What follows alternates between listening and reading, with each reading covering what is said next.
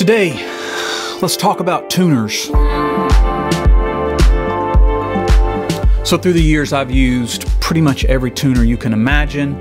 I've tried them all. My first one was the early Boss. I think it was the TU2. I then moved to Polytune whenever that became popular. I remember Casey Moore was like, you got to try the Polytune, where you could strum an entire chord and kind of see everything at once.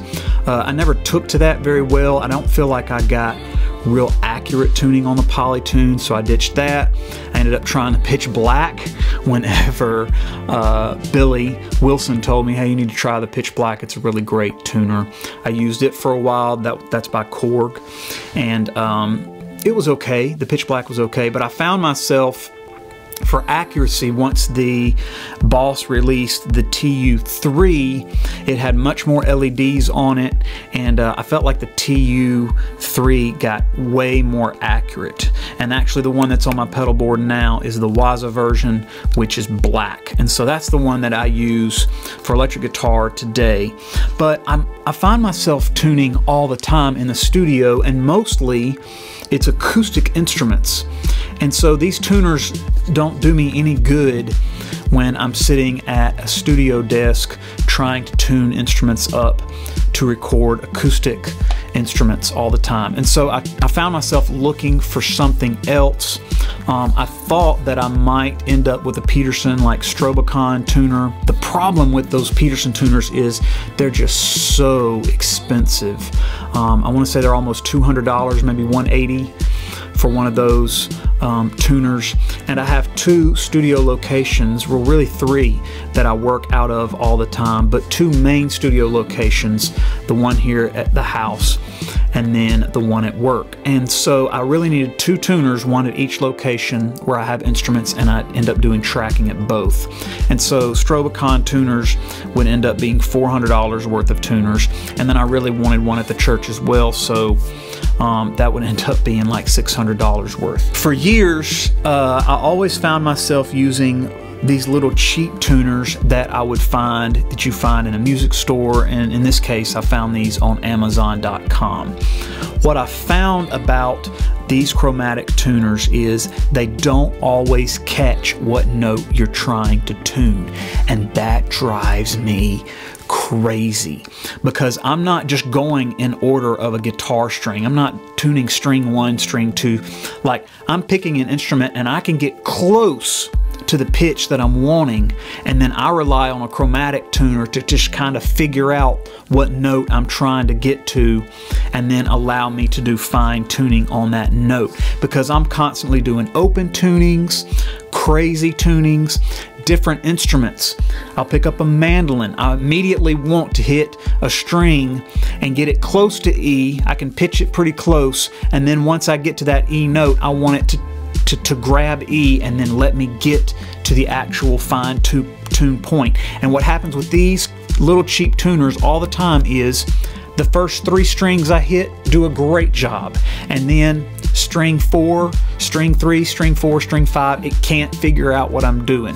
And then if I do a drop tuning on a guitar and I drop that last string, it seems like it can never find the low string if you drop it to try to do some sort of open drop tuning on it. So $20, $30 seems really nice until you're sitting there fighting and wasting your time. And that's one thing I cannot stand, is when I'm sitting there in a creative moment wasting my time trying to figure out how I'm going to get this string tuned. So what I ended up with is the Korg Orchestral Tuner OT120, and our friends at Sweetwater are the ones who ended up suggesting this tuner, and I've been very happy.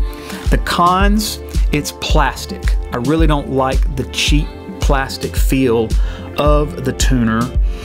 And it's also still probably more expensive than it should be. This particular tuner is going to run you about $80. But the pluses for this tuner is it is extremely accurate.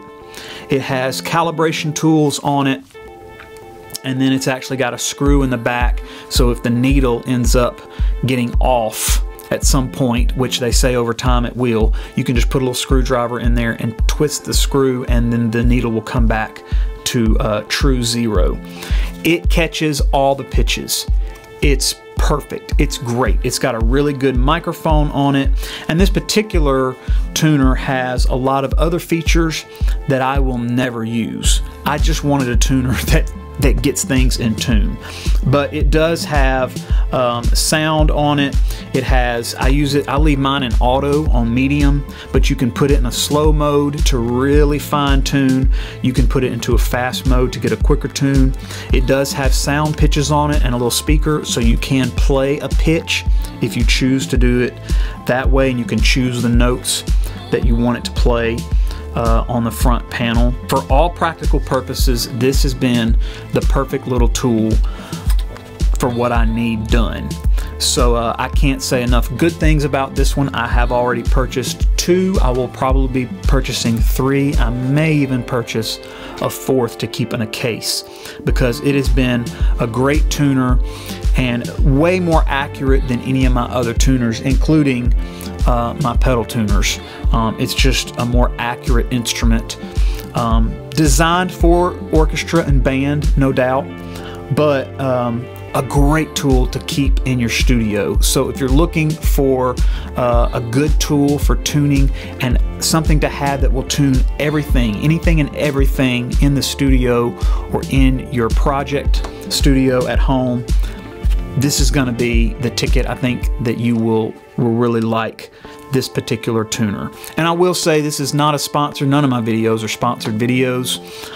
These are just products that I've used that I really like, that I want to share with you guys, because maybe this will be a tool that helps you out in your studio as well. So here is just a quick demo of the Korg tuner. I wanted you to be able to see exactly what the tuner looks like when actually you're using it in real life.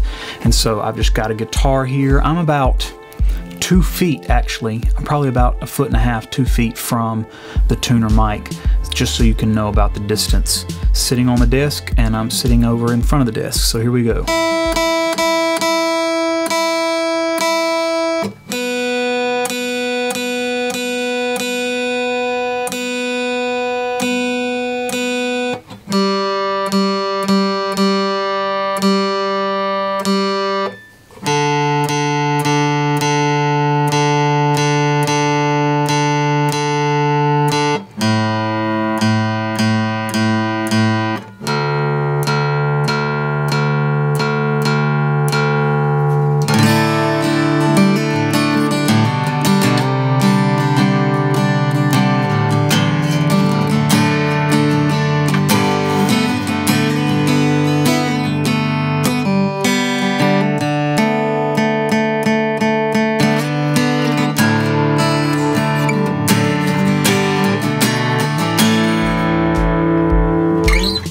So that's it, a short video today. Drop me a comment letting me know what your favorite tuner is and perhaps why. Any of you who might have the Strobocon, let me know how that tuner works, and maybe what your experience has been with the Strobocon tuner, because I've always been told that they are the gold standard for accurate tuning. Possibly more so than this actual Korg. So I'd be curious to hear somebody who has a Peterson Strobocon tuner, what your experience has been with that. If you haven't done so, please subscribe to the channel. Hit the like button. It's going to help my reach. And we'll see you next time.